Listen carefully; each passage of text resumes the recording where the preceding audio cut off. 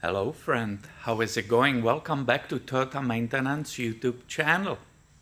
I got today older customer bringing new vehicle to me. She had different brand before and she finally bought Toyota.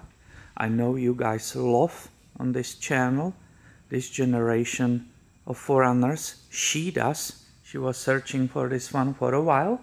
It's a limited V6 four-wheel drive.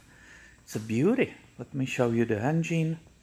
As I said, new to me. We just spent almost an hour talking live and her new vehicle.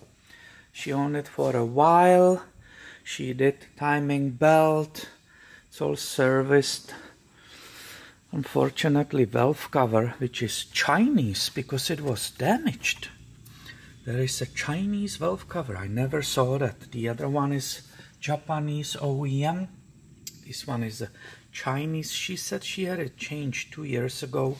Well, look at that big valve cover gasket leak. So that's unfortunate. But yet it's still not dripping on that exhaust manifold. So that's fine.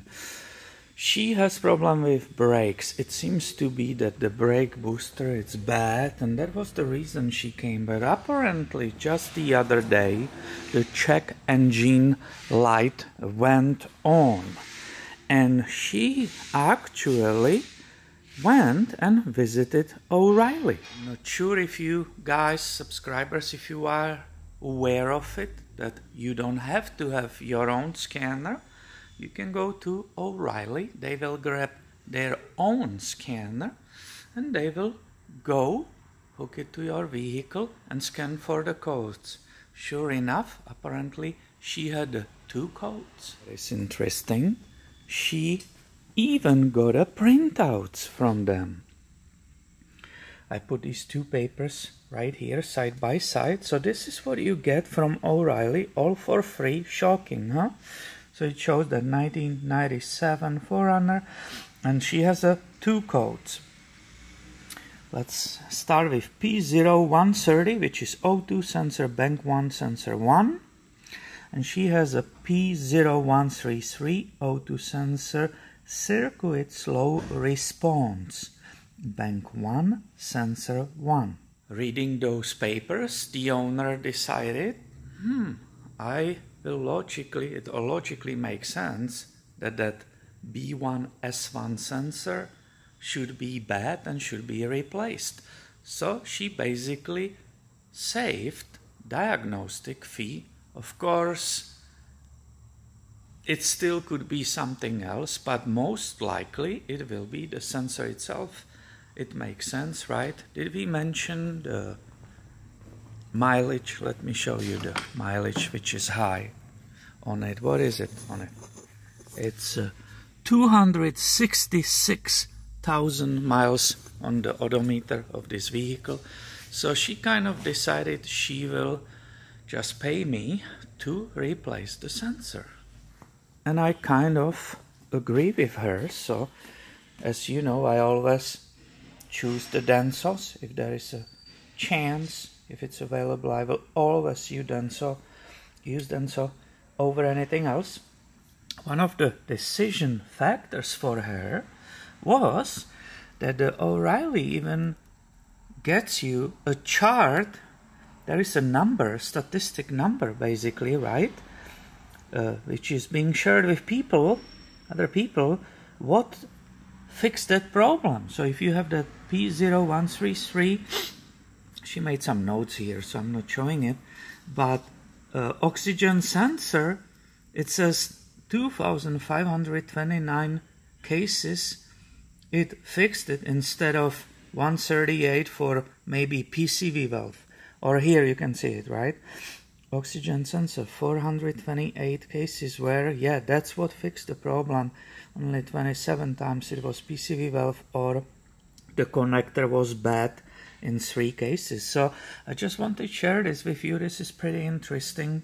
Obviously that's less money for me, but I'm proud of her. And I believe at the end her gut feeling is correct, that just replacing that sensor for $100 Right? They are not so expensive. In her case, they vary between $100 and $200.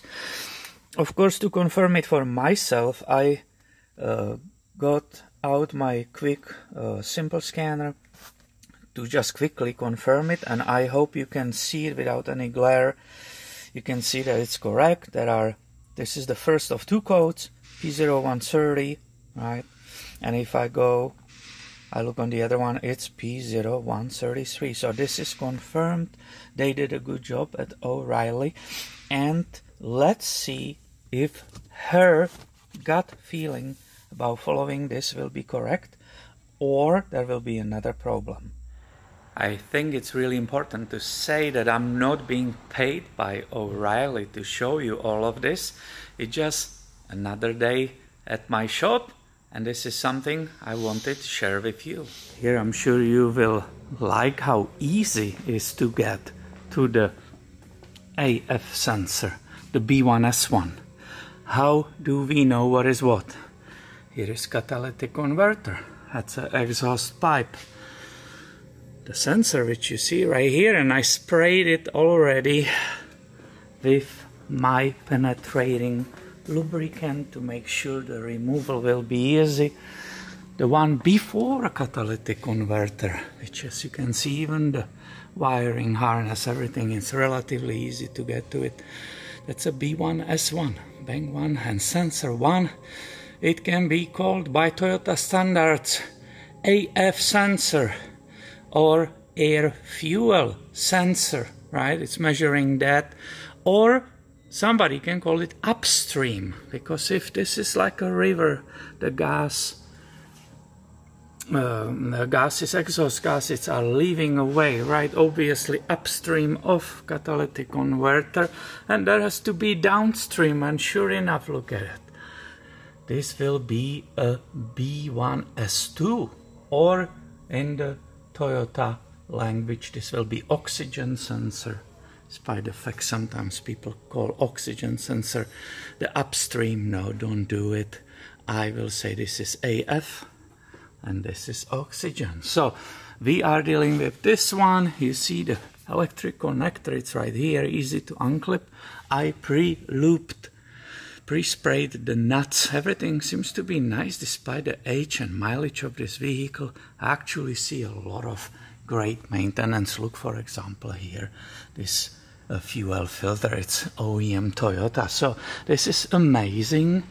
High miles doesn't necessarily mean bad vehicle. This one seems to be managed and maintained properly. Even the bolts on the skid plate were almost brand new. So somebody was putting a bunch of money in this one. But let's go back to our AF sensor. Hopefully I can easily remove it. Here you can see in the place 12mm wrench. It was very easy. I'm very lucky. As I said, they were very easy to crack loose.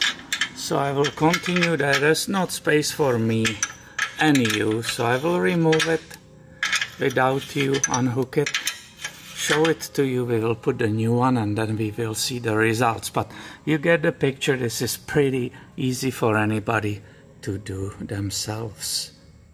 You can see them nicely side by side. Old I have just removed, and the new one. You can see all the 4 wires, 2 black, blue and white. That means it's a heated oxygen sensor. The Denso gives you direct fit. You will be not modifying the connector. Just always compare them just to be sure before you will install it. Sometimes in this box it's also a very small pouch of the anti-seize. This one didn't have it. It's highly advised on these studs in that exhaust. Put a little bit of anti-seize so that nut, that 12mm nuts, most of them will be easy to be removed in the future if there is a need for that. So let's see what we get after replacing AF B1S1. Put the ignition on. The link to the vehicle. The code should be still there because I didn't erase them, right? So we will use the eraser. Erase was successful. Press DTC. There will be nothing, obviously. The engine is not even running. Now we can start it up. The light should be gone.